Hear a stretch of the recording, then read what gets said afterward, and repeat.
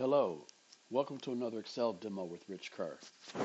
In this scenario, we're going to look at a way of calculating how much time has elapsed from a given start time until the current time.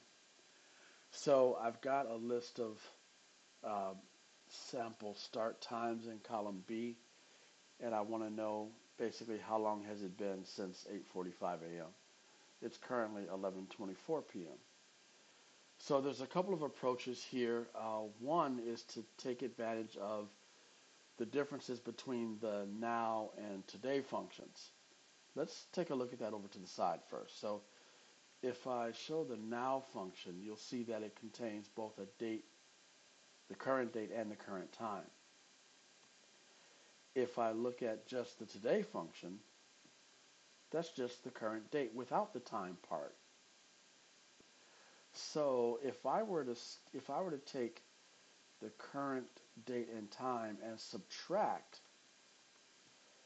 the current date, what I'm left with is the amount of time left in the current day, right? Because in other words, 23:24, that's 11:24 p.m. It's almost midnight, right? So we're 97% of the way to midnight.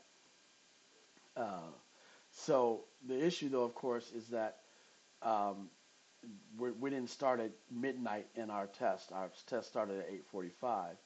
So we would want to subtract the start time from this percentage of a day, and that's going to give us how much time has elapsed, right? In other words, if we were to take that number and format it as a time, you now really have a time without the date component. So you can say 11:24 minus 8 p.m. minus 8:45 a.m. So let's do that in a single formula, right? So we'll say equals, and we'll say now minus today, right? And so that gives us that sort of percent of the day. But we want to subtract from that the time that the day started, right? Or that our sample time is, right? So we subtract the value from B2, and so now 61% of a day has elapsed since 8:45 p.m.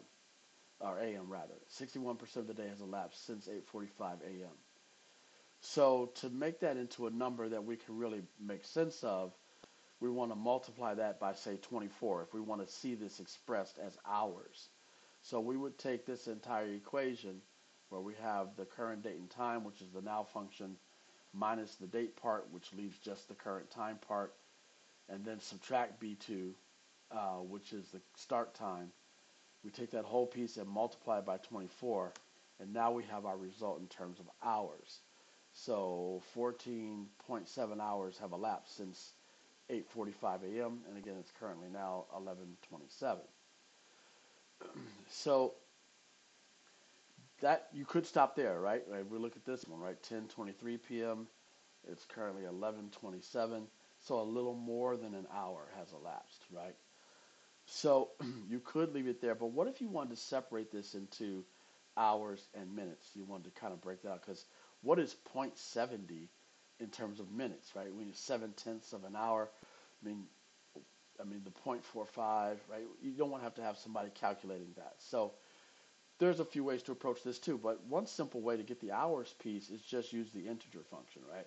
So the integer function will strip off everything after the decimal place when you have a number that has decimals, right? It doesn't round up, it just trims off everything. So the 14.72 becomes 1400, and I don't need any decimals there. So 14 hours. Okay, that makes sense.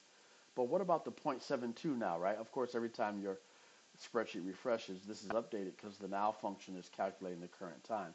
So while that was 14.7 a little bit ago, it's now 14.72. Well, what does that 0.72 mean in terms of minutes? Well, we can simply take um, the value in C2, which is 14.72 hours, subtract the integer of 14 hours, and you're left with the 0.72, right? And then we would multiply that by 6. So let me do that first step, right? Actually, now it's 0.73. So what is 0.73 in terms of minutes? Well, all you have to do is multiply that by 60. So now we have the results. So 8:45 a.m. was 14 hours and 44 minutes ago. Uh, that when we think about time, that seems to make a bit more sense for folks than saying 14.74 hours ago. And probably with the minutes, I don't need any decimals either, so we'll trim that down, right? So we have a start time. This is the elapsed time expressed as a number with a decimal. This is it broken out into hours and minutes. So that's certainly one way you can calculate elapsed time. Please tune in again soon for more Excel demos with Rich Kerr. Have a productive day.